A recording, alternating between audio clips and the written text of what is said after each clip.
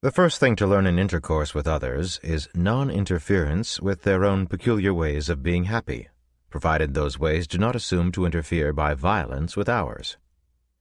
No one has insight into all the ideals. No one should presume to judge them offhand. The pretension to dogmatize about them in each other is the root of most human injustices and cruelties, and the trait in human character most likely to make the angels weep. What exactly do we mean by an ideal? Can we give no definite account of such a word? To a certain extent we can. An ideal, for instance, must be something intellectually conceived, something of which we are not unconscious if we have it, and it must carry with it that sort of outlook, uplift, and brightness that go with all intellectual facts. Secondly, there must be novelty in an ideal. Novelty at least for him whom the ideal grasps. Sodden routine is incompatible with ideality, although what is sodden routine for one person may be ideal novelty for another. This shows that there is nothing absolutely ideal. Ideals are relative to the lives that entertain them. To keep out of the gutter is for us here no part of consciousness at all, yet for many of our brethren it is the most legitimately engrossing of ideals. Now, taken nakedly, abstractly, and immediately, you see that mere ideals are the cheapest things in life.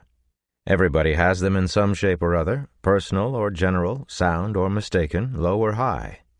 And the most worthless sentimentalists and dreamers, drunkards, shirks, and verse-makers, who never show a grain of effort, courage, or endurance, possibly have them on the most copious scale.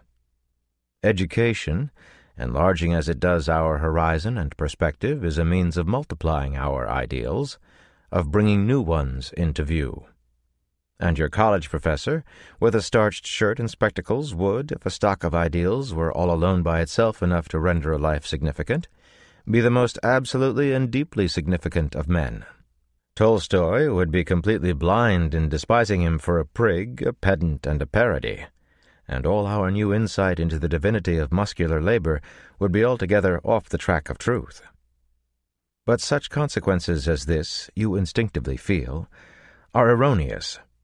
The more ideals a man has, the more contemptible, on the whole, do you continue to deem him, if the matter ends there for him, and if none of the laboring man's virtues are called into action on his part. No courage shown, no privations undergone, no dirt or scars contracted in the attempt to get them realized. It is quite obvious that something more than the mere possession of ideals is required to make a life significant in any sense that claims the spectator's admiration. Inner joy, to be sure, it may have with its ideals, but that is its own private sentimental matter. To extort from us, outsiders as we are, with our own ideals to look after, the tribute of our grudging recognition, it must back its ideal visions with what the laborers have, the sterner stuff of manly virtue. It must multiply their sentimental surface by the dimension of the active will, if we are to have depth, if we are to have anything cubical and solid in the way of character. The significance of a human life for communicable and publicly recognizable purposes is thus the offspring of a marriage of two different parents, either of whom alone is barren. The ideals taken by themselves give no reality, the virtues by themselves no novelty. And let the Orientalists and pessimists say what they will, the thing of deepest, or at any rate of comparatively deepest, significance in life does seem to be its character of progress, or that strange union of reality with ideal novelty, which it continues from one moment to another to present. To recognize ideal novelty is the task of what we call intelligence. Not everyone's intelligence can tell which novelties are ideal. For many, the ideal thing will always seem to cling still to the older, more familiar good. In this case, character, though not significant totally, may be still significant pathetically. So, if we are to choose which is the more essential factor of human character, the fighting virtue or the intellectual breadth, we must side with Tolstoy and choose that simple faithfulness to his light or darkness which any common unintellectual man can show. But ideal aspirations are not enough when uncombined with pluck and will. but neither are pluck and will, dogged endurance, and insensibility to danger enough, when taken all alone. There must be some sort of fusion, some chemical combination among these principles, for a life objectively and thoroughly significant to result. Of course, this is a somewhat vague conclusion. But in a question of significance, of worth like this, conclusions can never be precise. The answer of appreciation, of sentiment, is always a more or a less, a balance struck by sympathy, insight, and goodwill. But it is an answer all the same, a real conclusion. And in the course of getting it, it seems to me that our eyes have been opened to many important things. Some of you are, perhaps, more livingly aware than you were an hour ago of the depths of worth that lie around you, hid in alien lives. And when you ask how much sympathy you ought to bestow, although the amount is, truly enough, a matter of ideal on your own part, yet in this notion of the combination of ideals with active virtues you have a rough standard for shaping your decision. In any case, your imagination is extended. You divine in the world about you matter for a little more humility on your own part, and tolerance, reverence, and love for others, and you gain a certain inner joyfulness at the increased importance of our common life. Such joyfulness is a religious inspiration and an element of spiritual health, and worth more than large amounts of that sort of technical and accurate information which we professors are supposed to be able to impart. To show the sort of thing I mean by these words, I will just make one brief practical illustration and then close. Often all that the poor man can think of in the rich man is a cowardly greediness for safety, luxury, and effeminacy, and a boundless affectation. What he is not a human being, but a pocketbook, a bank account. And a similar greediness, turned by disappointment into envy, is all that many rich men can see in the state of mind of the dissatisfied poor.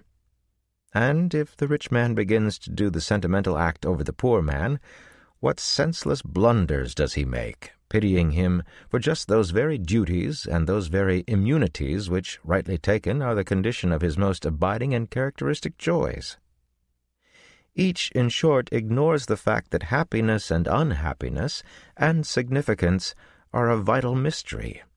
Each pins them absolutely on some ridiculous feature of the external situation, and everybody remains outside of everybody else's sight. Society has, with all this, undoubtedly got to pass towards some newer and better equilibrium, and the distribution of wealth has doubtless slowly got to change. Such changes have always happened and will happen to the end of time. But if, after all that I have said, any of you expect that they will make any genuine vital difference on a large scale to the lives of our descendants, you will have missed the significance of my entire lecture.